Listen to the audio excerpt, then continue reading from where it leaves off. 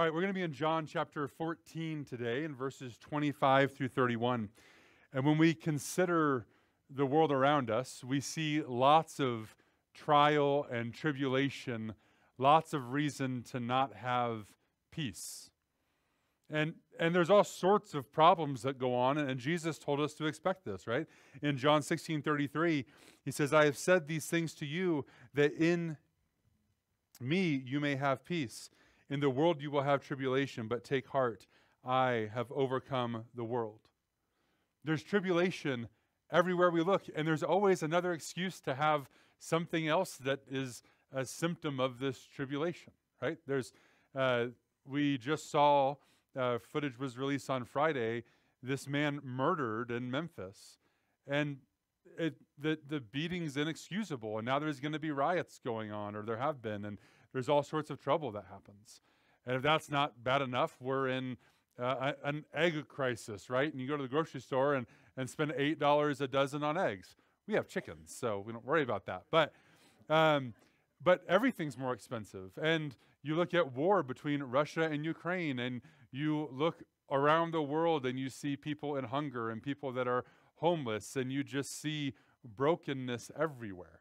You see relationships, whether it's between a husband and wife, or whether it's families that are dealing with issues, or you have breakdown between coworkers or friends, or breakdown amongst rival political parties, whatever you want to look at. There's problems everywhere. And the world tries to solve some of these problems. That's one thing the world cannot deny, is they look around and they say, this isn't the way it should be. Right? And maybe your idea of what it should be is different than another person's idea of what it should be. But everyone can say, all is not well. All is not as it should be, because there's brokenness in the world. And the most ardent pagan that denies the existence of God will say things are not as they should be. They'll admit that there is a problem somewhere. And so they try and come up with different ways to fix this. There's therapy, there's prescription drugs, there's alcohol, there's illegal drugs. You have people in sexual promiscuity, people that just run away from their problems. There's violence, there's hate, there's war. People think they can go on social media and fix the whole world by arguing with other people on social media. They start charities. They do global conferences and summits of the elite of the world to try and solve all of these problems, because they say there's something wrong here. And not everything I just listed is bad, but everything I just listed is broken, because the answer to the difficulty is not whatever solution you want to tick off. The answer is Jesus. So the world around us tries to fix this problem. They try to have peace, but you're not going to have peace by having whoever you want in the Oval Office. You need Jesus. And you're not going to have peace by getting a different coworker or a new manager. The problem is that people don't have Jesus. And you don't need to leave your wife. You need Jesus. And you don't need to run away from your problems. You need Jesus. And the disciples here in chapter 14 were weeks into this. We've been talking about this for a long time. You know, Jesus is leaving, and they're dismayed, and they don't know what to do. And the answer is still Jesus. But in this, as we close out, we're going to be in verses 25 through 31. Jesus is going to call them to three different things.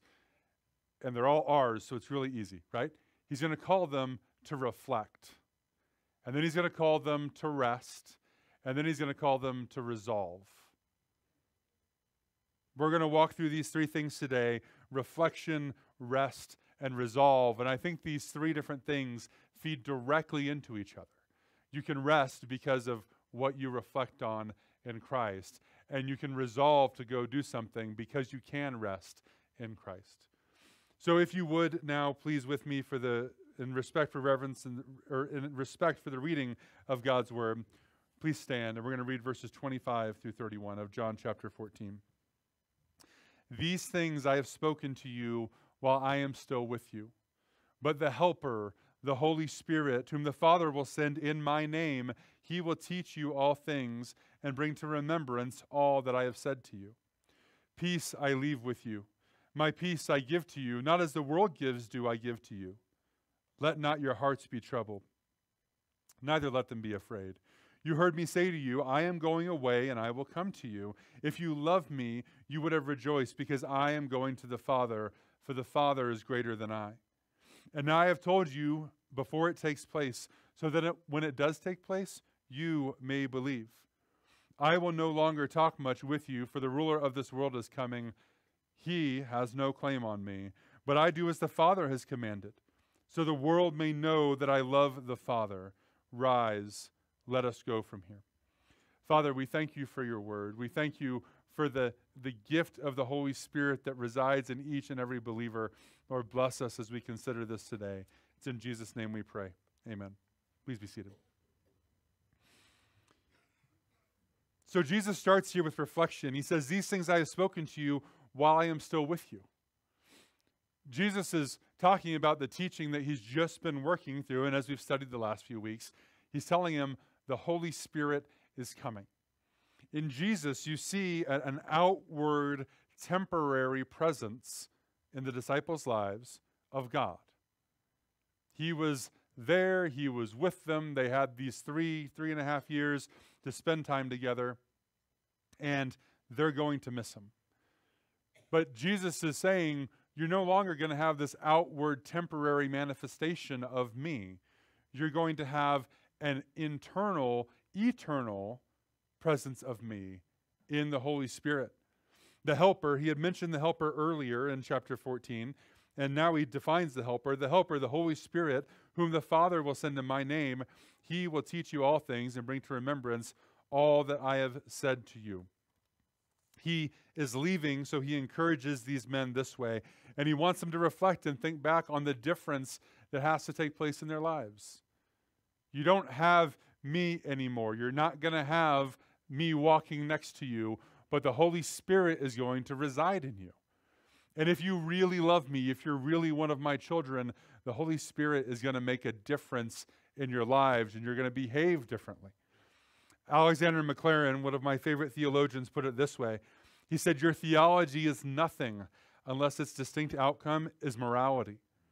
And you must be prepared to accept the painful, the punitive, the purifying influences of that divine spirit on your moral natures if you want to have his enlightening influences shining on the truth as it is in Jesus. The truth that's in Jesus is going to make a difference in your life, and if it doesn't, there's a big problem. And you have to be willing to endure that painful, punitive, purifying influence of the Holy Spirit in your life. Why can the unbeliever sin and it doesn't matter to them? There's no Holy Spirit convicting them. The believer, you turn to Christ, you seek after him. The Holy Spirit comes after you or comes into you at the point of your salvation, and then as you pursue Christ as a believer, you live life according to the Word of God, the Holy Spirit convicts you of sin. And sometimes it hurts because we mess up a lot. And we need the Spirit to work in our hearts. And so Jesus is saying, let's think back on what I've said to you. I'm leaving, but you have the Holy Spirit coming. And we're going to get here for just a moment into a little bit of church history and theology. And forgive me, but it matters. And we see evidence in the world today of division in this theology. Looking at verse 26, he says, but the Helper, the Holy Spirit. So the Holy Spirit, whom the Father will send in my name, he will teach you all things, bring to remembrance all that I have said to you. You would not believe the theological divide that comes concerning the words, whom the Father will send in my name. So we have been talking about the Trinity, and last week I just kind of fell all over myself trying to somehow explain the Trinity to you. But the members of the Trinity, the Father, the Son, and the Holy Spirit, are all equal, right? They possess the same attributes. They are equally God, but the way that they relate to each other and the way they reveal themselves to us are the primary differences in the persons of the Godhead. And the way that they relate to each other is where you get into this theological discussion, right? You have the Father, the Son, and the Holy Spirit. Well, the Son is what? Begotten of the Father, right? And we're not going to get into this right now, but the Son is eternally begotten of the Father, because the Son was not created. He was not born one day in his spirit. He has eternally been there. It's a relationship kind of issue. Well, in the Nicene Creed in 325 AD, we found that they said that the Spirit proceeds from the Father. So the Spirit comes out from the Father. But about 200 years later, somewhere in there, we don't know when this was written, in the Athanasian Creed, it says that the Spirit proceeds from both the Father and the Son. This is important because it gives us distinguishing characteristics between Son and Spirit and equality between Father and Son. So the Son is begotten from the Father, but the Spirit comes out of, the word is spirates in Latin. It's breathed out, like we use aspirate, right? The Spirit spirates. He comes out of, he's breathed out of both the Father and the Son. And you'd say, is that a big deal? Well, outside of Protestant Christianity, you have in the Christian realm, we would not say they are true believers because they're seeking they're seeking peace with God through works rather than through the work of the Holy Spirit. But you have the Catholic Church and you have the Eastern Orthodox Church. Now, the Eastern Orthodox Church exists because it split from the Roman Catholic Church because of this issue. The Eastern Orthodox Church declares that the Spirit only proceeds from the Father, and the Roman Catholic Church says that the Spirit proceeds from the Father and the Son. This is one of a few issues, there's not many, but one of a few points of theology that we would say, yes, Roman Catholics, we're on board, good job. So there is a big division here because of the split in the church. And the Athanasian Creed wasn't even written by Athanasius. It was years after his death. But if you ever hear about Athanasius or you think, hey, is this a good guy or bad? We're on the same team as Athanasius. He was standing against Arius when Arius said that Jesus wasn't divine. And so the Athanasian Creed comes out of the teachings of Athanasius, but was written probably 80 to 100 years after his death. But why is that in this passage, or where do we draw that from this passage? He says, whom the Father will send in my name. So the Father is sending the Spirit. But you have to remember, Jesus has a close personal relationship with the disciples. He's been with them one-on-one for a long time. And the disciples know Jesus, and they're fearing Jesus is leaving. The Father's always been in their world, right? They're good Jews. They grew up as Jews. They have a grave respect. They wouldn't even say the name Yahweh, right? They grew up going to synagogue. They knew of God the Father. But Jesus is brand new to them. And Jesus tells the disciples, okay, yeah, the Father, you know I come from him, and he and I are one. We've already discussed this. But the Father is sending the Spirit, but he's sending the Spirit in my name. And we've talked about this before too. The idea of the name doesn't seem significant to you and I today, but in this day, someone's name was everything about them. It comprised their entire person. So when Jesus says he's coming in my name, he's coming as an emissary of me. You had me, now you get him who's part of me. He proceeds out of me. That word spirates or breathes. He breathes out, or I breathe him out to give him to you. So the Father and the Son sending the Spirit is an incredibly impactful thing to the disciples, because they're going to miss Jesus. They know the Father is still there, but he says the replacement that's coming, it's in my name. And in fact, if you say, oh, it's kind of weird that Jesus would say he breathes out the Spirit, or that we would take that from there. In John chapter 20 and verse 22, it says, and when he had said this, he breathed on them and said to them, receive the Holy Spirit. So Jesus breathes out the Spirit on the disciples. It's that That's where that theology comes from. He proceeds in that it's the very nature of Christ, and that comes out to these specific people. And the reason this matters for us is that these members of the Trinity don't differ from each other in their attributes. They differ in their relationship to each other. So to have this good, distinct Trinitarian nature, we have to know what happens here. And if you have further questions on this, it's a really big book and it looks scary, but Dr. MacArthur's Systematic Theology is fantastic. It's a big white book with kind of gold print all over it. But it's really helpful and super accessible. So if you want to read more on this, if you have questions, you can certainly come to me. But it helps us draw some lines as we try and figure out the mystery of the Trinity. And so one of the names that we give to Christ is Emmanuel, or the scripture gives to Christ is Emmanuel, right? Which means God with us. And so Jesus is saying, disciples, God is with you when I'm here, but the Spirit's coming, and so God is still with you. He's extending that personal relationship that he has with them to the Spirit that would reside in them. He wants them to find rest in the Spirit. And he's saying, think about all the stuff we've talked about. Think about all that I've taught, and this conversation in particular of the Spirit coming to you. You need to reflect on that. And then the next thing he goes to is rest, right? Or forgive me, I skipped a part here in verse 26.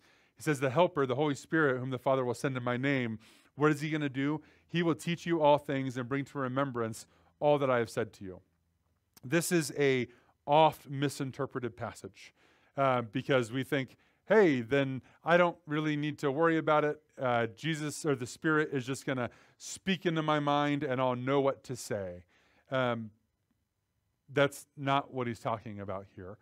This is confidence for us in that the disciples were supernaturally empowered by the Holy Spirit. He will teach you all things and bring to remembrance all that I have said to you. In Dr. Sproul's commentary, R.C. Sproul on John, he talks about the idea that the disciples followed Jesus everywhere he went. And I forget there's a Latin name for it. There's a Latin name for everything, right? But Jesus taught while he walked around.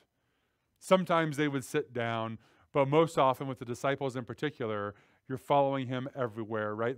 Talking about the dust of his sandals being kicked up on his disciples as they follow him. So the disciples aren't walking around with a notebook and pen, cataloging every single detail.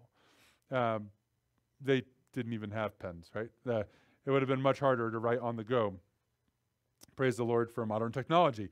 But they didn't have this ability to sit there and take detailed notes and figure all this out. But supernaturally, they were empowered by the Holy Spirit to remember what was there, to write down what was supposed to be written down, to have all these events cataloged. And even this is a shadow of what's really here, right?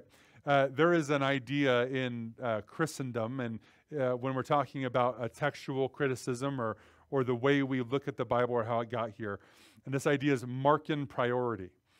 The idea of Markan priority is that the Gospel of Mark was written first, and the other three Gospels really just kind of copied off of Mark. This doesn't work well when you look at an accurate view of when the Gospels were written. It's a way to get around the inspiration of the Holy Spirit and say, hey, we can explain why these things came and why they're so similar in the Gospels, particularly Matthew, Mark, and Luke. A verse like John 14:26 gives us great confidence that you don't have to have Markan priority. You can have the Spirit speaking through men to write down exactly what he intended to be written. And they say Mark is the first one because it shares, it's kind of the center point of the three Gospels, Matthew, Mark, and Luke, the Synoptic Gospels. And it has not just centered in the order of the Bible, but in the material it contains. There's a bunch of Matthew and Mark, and there's a bunch of Luke and Mark, and there's extras on both, but they probably just use this as what these critics would say. You don't have to worry about stuff like that as a believer, because We believe that God spoke through men to give us the word that we have today, and he inspired their minds through his Spirit to give us what we have now. But he talks about, with the disciples, this idea of reflect, think on what's happened, and then he immediately goes to the idea of rest. Now, why would that be the order? Reflect on everything I've said to you, and then there's rest or peace. In verse 27, he says, peace I leave you. My peace I give to you. Not as the world gives do I give to you. Let not your hearts be troubled, neither let them be afraid. You've heard me say to you, I am going away, and I will come to you. If you love me, you would have rejoiced, because I go to the Father, and for the Father is greater than I. And now I have told you before it takes place, so that when it does take place, you may believe. Why would he go from reflection to rest or peace? It's because when we think on what God has done, when we think on who God is, when we think on what God has given us, we can have peace. And he mentions two different kinds of peace here. He says, or two different elements of peace. Peace I leave with you, my peace I give to you. Why would he distinguish? Why would he say, I leave you one thing and give you one thing? Now, first, let's look to define peace. One commentator said it's that absence of spiritual unrest and that assurance of salvation and of God's loving presence under all circumstances, which results from exercising faith in God and in his Son and from the contemplation of his gracious promises. It's the absence of spiritual unrest. It's assurance of salvation. In Philippians chapter 4 and verse 7, Paul says, and the peace of God, which surpasses all understanding, will guard your hearts and your minds in Christ Jesus. Jesus here is talking about the same kind of peace that Paul does. Because he says that there's a peace that, Paul says there's a peace that passes all understanding, and Jesus says, I give you peace in a way that the world doesn't give you peace. And he says, my peace I leave to you. So there's a legacy kind of peace, right? And you can picture the disciples, what they're dealing with here and losing their leader, but they've known great peace. Right? We've said in past weeks, they had the guy that had all the answers. Jesus was there, and he always did the right thing, and he never did the wrong thing. Right? If you're in a discipling relationship with someone, and you're the discipler working with the disciple, you can't give them perfect peace from you because you mess up. We're imperfect. Now we can say, follow me as I follow Jesus, and you should look for people to disciple you, for you to be discipled by, that you can look at their lives and say, that person lives like Christ. Not perfectly, none of us are perfect, but you should look to somebody and say, this person emulates Jesus, and so I can follow them. But Jesus did it perfectly. And his teachings confounded minds. He speaks in parables and short, pithy sayings. That's part of the whole discipling as you're walking from place to place too, right? You can't write everything down. So Jesus never minces words and always gets exactly to the point. And you get these short, incredibly robust sayings that fully flesh out the teachings of Christ. That's why we can take one phrase, like in our ladies' Bible study in the Beatitudes, we take one short verse and talk about it for an hour because Jesus wrapped everything up perfectly. But he gives them his teachings, he leaves them his example, and he has this legacy of peace. But he also says, my peace I give to you. This is peace that comes from the Holy Spirit and from the assurance of your salvation. You have a hope and a future. Not just the rapture that we all look forward to, not just Jesus coming back in the air, but, and I say just, that's not inferior at all, it's fantastic. But it's not only that. It's that if you die and you know Jesus Christ as your Lord and Savior, there's a resurrection from the dead. There is a second life that comes. And so Jesus gives them this peace, and he gives them the peace in a way, or it's a kind of peace that the world can't even touch.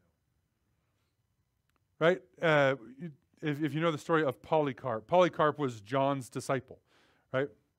He lived a while after Paul's death. He was a younger man, or than John, I'm sorry. He's a younger man than John. But at 85 years old, he's told to deny the faith. And if he doesn't, they're going to burn him at the stake. And right before he goes to be killed, they say, deny him. Just sign this. Say, I don't believe this anymore. And Polycarp says, these 85 years my Lord's been faithful to me. How can I be unfaithful now? Right? And it's not just this peace that Jesus leaves with him, this example that he's seen, from Jesus to John, and the peace that's there through the teachings and the example of Jesus, but it's a peace given to him because he knows that he's going to be burning for a minute and with Jesus forever. Right? It's a peace that the world can't give because the world can't understand someone that would say that. Well, why wouldn't you just say it, this one thing? Just say it and be done with it, and then you can go on and finish out your days in peace. But there's no peace when you deny Christ. There's no peace when you leave that teaching. The world can't offer you peace. The world can offer hardship and brokenness. And we see this in the world around us today. There's all sorts of ways that the world strives to seek after peace. One of the most common in our country is abortion. Right? You don't want the burden of this child, so you're going to get rid of it. But outside of the fact that the Bible clearly teaches that this is murder, there's a report from CBS News that says, results indicate quite consistently that abortion is associated with moderate to highly increased risks of psychological problems subsequent to the procedure.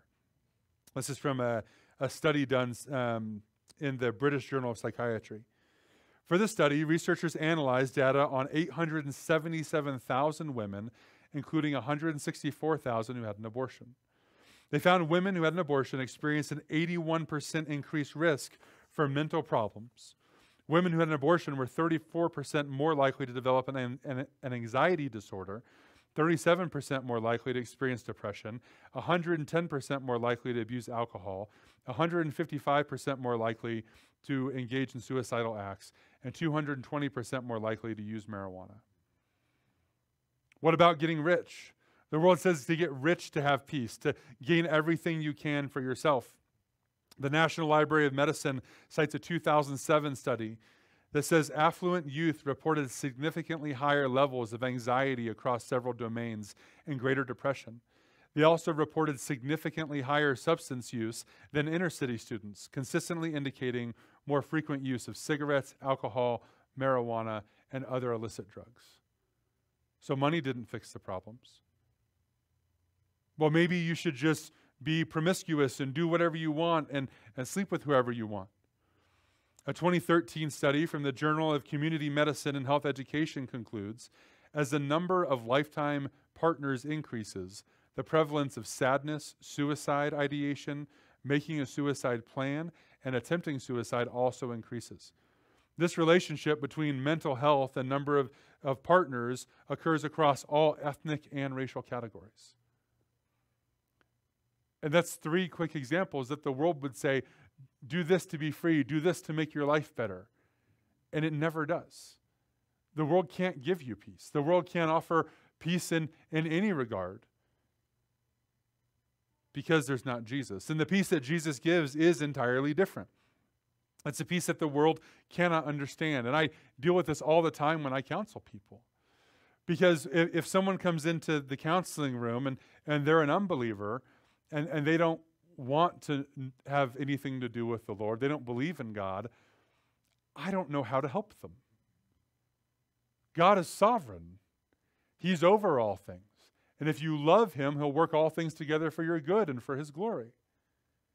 To the unbeliever, there's no hope. I can go to a book like Proverbs or Ecclesiastes and say, here are good principles by which you should live your life that in general truth make the world an easier place for you to live. But there's no real hope. There's no real future because the world can't give peace. I can assure the believer of the absolute sovereignty of God and his care for them. The unbeliever, I can assure that they stand as an enemy of God and against him. You, as a believer, are in a place of privilege and blessing that the world cannot know. Jesus leaves peace that the world cannot offer, and he gives us peace through the hope of his coming, through the hope of the resurrection, while all the unbeliever has is uncertainty. And he tells the disciples here, let not your hearts be troubled, neither let them be afraid. And that neither let them be afraid is actually a really bad translation. The Greek word is not phobos, like we get phobia. It's deliato, which means to be a coward or to be cowardly. It's an interesting turn here because Jesus is being encouraging, but the disciples have a job to do. Right? He says, I offer you peace. And sometimes as Christians, we really like the peace side of it. And we think, oh, yes, I can just go over here and rest in Jesus. But there's a reason that Jesus gives us peace. There's work to be done. We're going to get to the resolve portion here in a minute. But Jesus says, I give you peace that the world cannot know. Don't be a coward. Because there's something to do. And Jesus here isn't being soft and light with these men. He cares for them, but he expects them to be brave and to do the right thing. And the world doesn't want anything to do with this. Our society wants men to be soft. And being a man doesn't mean you have to be able to bench press 400 pounds. I can't bench press 400 pounds. But you have to be willing to serve the Lord and to stand up for what's right and to not back down, even though the world hates it. Because the world does hate us. Jesus said, it hated me before you. Why would you expect anything different? You have to be willing to hold the line, to have hard conversations, and to do what you know honors the Lord. And in verse 28, he says, you've heard me say to you, I am going away, I will come to you. If you loved me, you would have rejoiced because I'm going to the Father, for the Father is greater than I. Jesus almost kind of condemns them here and says, are you so selfish? I've told you I'm going back to the Father. Why would you be sad about that? Jesus gets to go to God. He's one of their best friends. He's their leader, and he gets to leave this world of difficulty and persecution and go back to the Father. You know, the last time Jesus experiences that real difficulty of being a man, of feeling that kind of pain, is on the cross. Because in that one moment, he paid the penalty for our sins. There's no more payment there. It's done. It was a one-time payment. You know what Jesus is doing now? He's sitting at the right hand of the Father. He's having perfect unity as part of the Godhead. And you know what he's going to do? He's going to come back and get his church, and then he's going to have a wedding feast with them. And there's going to be a 7-year celebration. And then you know what he's going to do? He's going to come back in judgment. And he's going to rule for 1,000 years.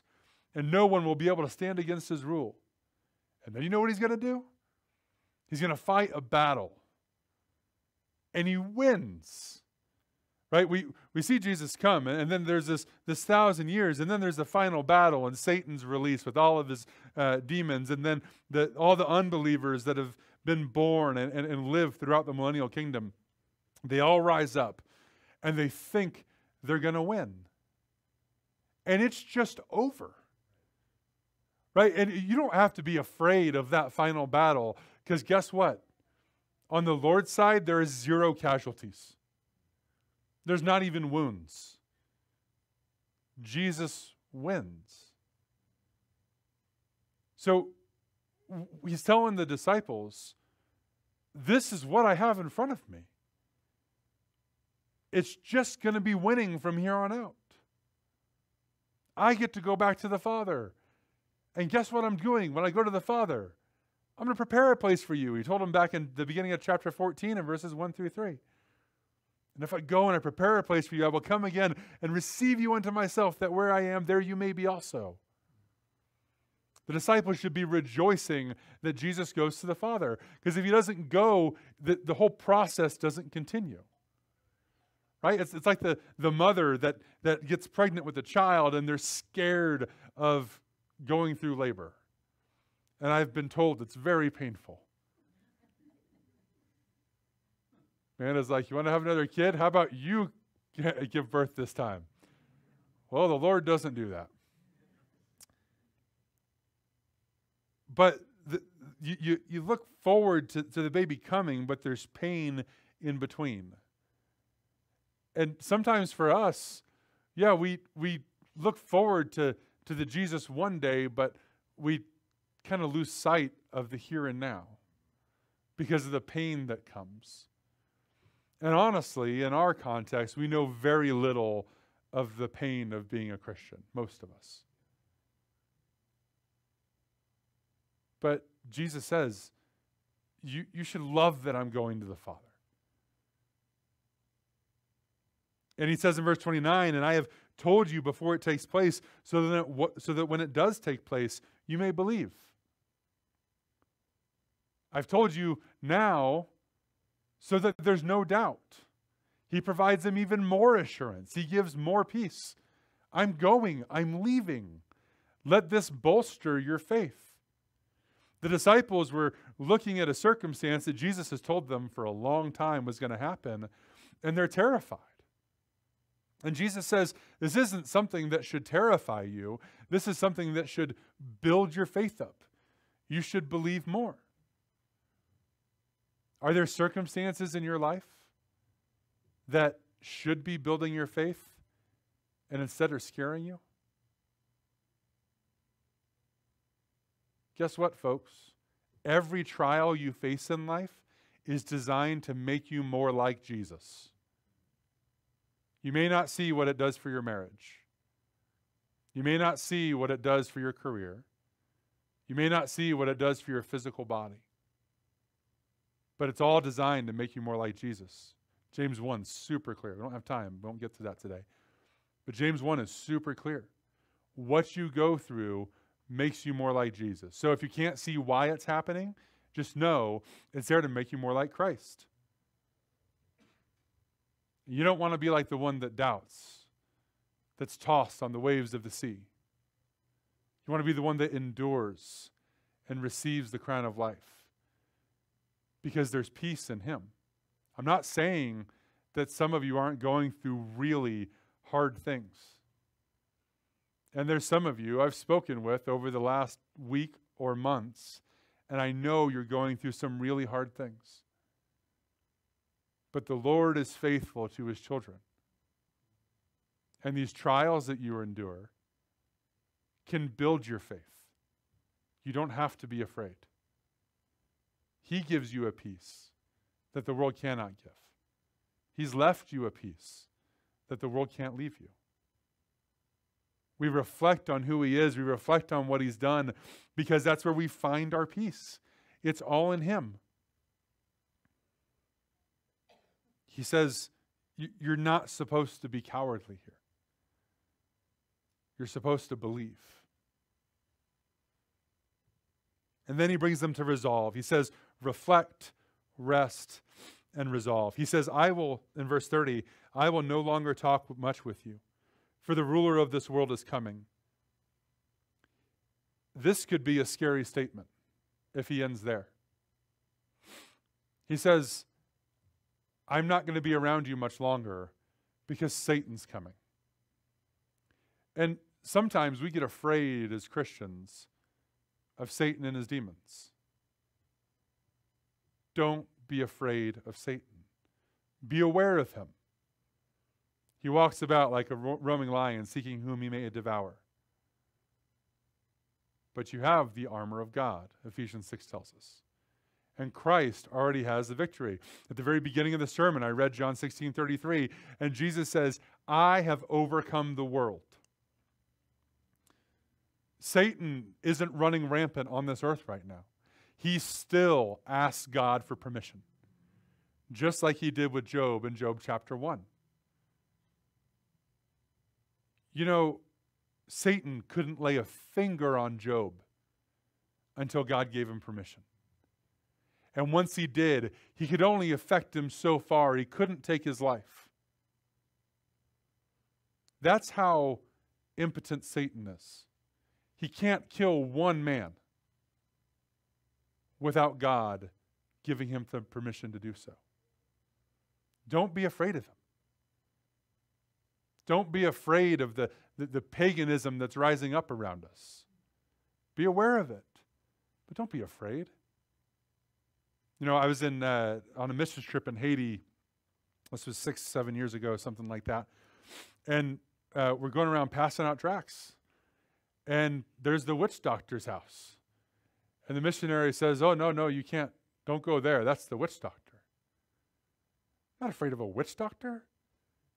I've got Jesus. Satan can't do anything to us. Can people afflict your body? Absolutely. Can somebody kill you? Yeah, they can. Can't do one thing unless God lets them. Don't be afraid of the world around you. Don't fear the trial, because Jesus has already won the battle. And he says right here, as soon as he says that, I will no longer talk much with you, for the ruler of this world is coming. He has no claim on me. He can't do it. You know that Satan thought he had it all won at the cross. I killed God. And he knew Jesus was God, because Jesus created him. And when he went up and tried to rebel against God, Jesus was the one he's rebelling against as part of the Trinity. But he says, he has no claim on me. See, Jesus doesn't fear Satan. Why was he in agony before going to the cross? Because he knew that the wrath of the Father was coming down on him. Nothing to do with Satan. This all fits into God's plan. We're told as much in Acts 2. According to the will and foreknowledge of God, Jesus was crucified. Satan has no claim. He says, but I do as the Father has commanded me, so the world may know that I love the Father. Rise, let us go from here. Jesus is ready to die. He knows what's coming. We still have a little longer in the upper room here in chapters 15, 16, 17. But Jesus knows where he's headed. And he says, come on, guys, it's time to go. And Jesus was resolved to go and die for you and me. He wasn't afraid. He's telling the disciples, don't be a coward. There's work to do. Get up. Let's go from here. So what do we do with this? And I think it's pretty clear, right? Reflect on God, who he is, and what he's done for you. And maybe you're in the midst of a really dark trial right now. Look back. Look and see his faithfulness, even in little things throughout your life. Reflect on the fact that he's given you his Holy Spirit. If you love Jesus Christ, as he just told us earlier in chapter 14, if you are one of God's children, God himself resides in you. Reflect on that. Because thinking about that, we'll charge hell with the squirt gun. Because the Spirit resides in you. When it's time to take that stand with your family, know that the Spirit resides in you. When it's time to witness that coworker and you're afraid, know that the Spirit himself resides in you. When that trial comes, reflect on the fact that the Spirit himself resides in you. God is in you. Not that pagan little God theology junk, right? You are not God, but God himself resides in you if Jesus is your Savior. There's immense hope there. Are you anxious? God is inside of you. Are you depressed? God is inside of you. We should rejoice. We should be bold. We should proclaim who he is and what he's done because we have his Holy Spirit. Reflect on this regularly. And what does that give you? It gives you rest. It gives you peace that the world cannot know. Peace that Jesus leaves you. Peace that Jesus gives you, who he is, what he's taught, and then what he's going to do. And the Spirit you have in you now. Rest in Christ. Christians should not be tossed to and fro like the people of this world. You shouldn't be an emotionally unstable person. You should be grounded in Christ because of what he's done for us. And finally, resolve. Jesus has already defeated Satan. He's in his death throes, right? He's writhing about. You know, Jesus is going to come back. Satan gets 7 years while we're in heaven. And then he's in a pit, falling continually for 1,000 years. Bottomless pit, right? God can just put him there in a moment. And he's falling in this pit for 1,000 years, and then he's let out only to be defeated and thrown into the lake of fire for all of eternity. That's all that awaits him. Don't be afraid of the world. Don't fear what someone can do to your body. Fear God who can destroy both body and soul in hell.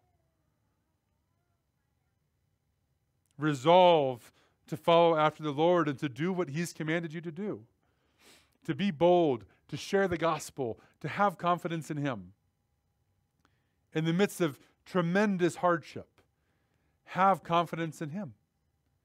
I can't imagine sweeter words than for the God who made all things and who upholds all things by the word of his power to say to you and to say to me, my peace I leave you. My peace I give to you. Reflect on who he is. Rest in what he's done. And resolve to live for him. Let's pray. Father, you are worthy of all glory. You are worthy of us to live perfect lives that absolutely, identically emulate your Son and that bring you glory as he perfectly brought you glory. But Lord, we fail so often. These disciples whom Jesus was speaking to were going to fail often. But Lord, I pray that in the midst of our failure, we would not just look to our failings, but that we would look to Christ. That we would reflect on who you are and on what you've done.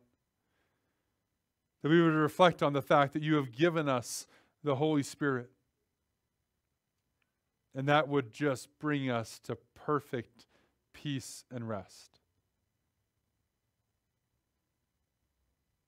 Jesus told the disciples what was going to happen. And Lord, through your word, you've told us what is going to happen. So we can have peace that's not as the world gives, but peace that Jesus has left us and given us. And Lord, if there is someone here today that does not know Jesus Christ as their Lord and Savior, I pray that you would bring them that peace. You would put belief in their heart that they would turn from their sins, repent of their sins, and believe that Jesus Christ is Lord.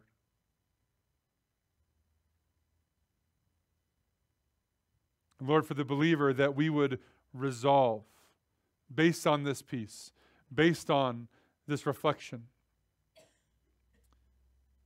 to follow after you, to live our lives for your glory, because you are worthy of that glory. And we don't have to be afraid of this world, not because we are great, not because we are smart enough, we don't know enough about the Bible to make it possible. We are not strong enough. But Lord, we don't have to be afraid of this world because Jesus has already won the victory.